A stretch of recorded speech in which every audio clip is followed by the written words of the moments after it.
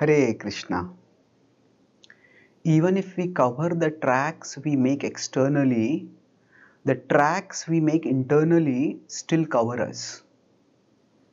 For all of us, when we are impelled by the impurities within us to sometimes do some wrong things, and after we do those wrong things, we often cover our tracks. We try to find out how our wrongdoing doesn't come to be known to those people who can discipline us, to whom we are meant to be accountable. And especially in today's world of uh, internet, with such easy access to all kinds of inappropriate content, we are often tempted to do wrong, and then there are various ways in which we can try to cover up our wrong.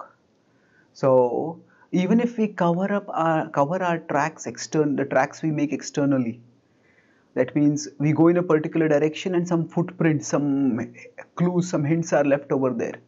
Even if we cover the tracks we make externally, but that doesn't mean we get away with it, because actually everything that we do, it also creates tracks internally. And what are those internal tracks?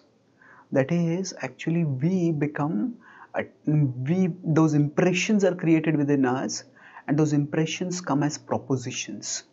And when those propositions come, then the more impressions we make, the more forceful the propositions become. And the more forceful the propositions become, the more difficult it is to resist them. And thus we become bound, we become attached, we become addicted. The Bhagavad-Gītā points to this in 16:12 when it says, Asha pashishatair baddhaha kama krodha parayanaha ihante kama bhogartham anyayenartha sanchayan. So Asha pashishatair baddhaha, we become bound by hundreds and thousands of desires, and these desires can be so strong and overpowering that they enslave us.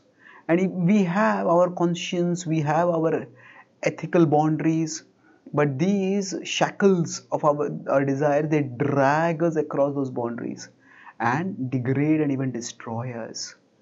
Therefore, we need to soberly understand that we can never get away by doing wrong. That even if we get away externally, we don't get away internally.